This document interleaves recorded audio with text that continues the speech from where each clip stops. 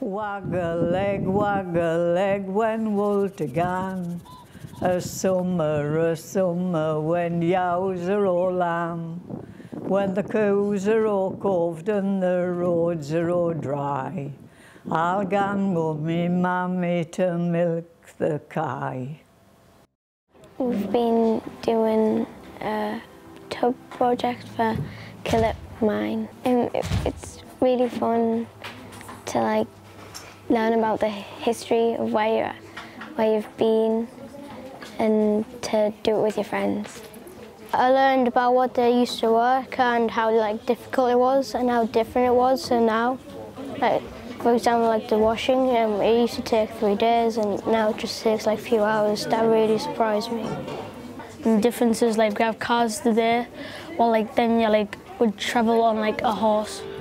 There's very, very little. I found my great granddad's actually. I didn't even know he was into the war. That's the last 3D. Oh wow. When Thomas first joined up through the army after being a clerk in his early life, he would have actually came through this building here as his home port, and after leaving here, going to war and getting killed, his name was put on the memorial board, and it's actually over here.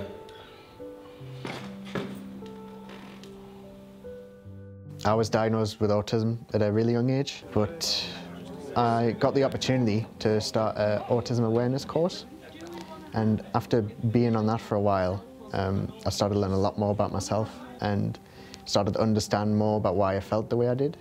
I realised I wanted to do what they were doing. I wanted to help other people who might have been having difficulties. Basically, this space became available. It's exactly what I need. The space is fantastic.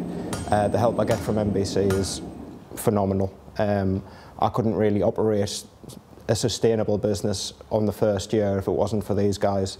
They get me loads of bookings, which means I get to do what I love as a job.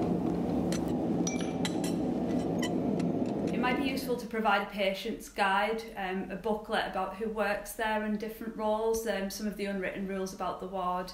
It might help if that includes photos, and you could always discuss with the person what might help them. As a mum of 2 young people who are autistic and have a learning disability, it feels very close to home, and it's really upsetting just thinking about it, really. I don't understand how people can treat each other with such cruelty, and sadly I think it's because some people see people who are different in any way, who might be autistic or have a learning disability, as being less than them and less than human, and I think that's why this abuse occurs.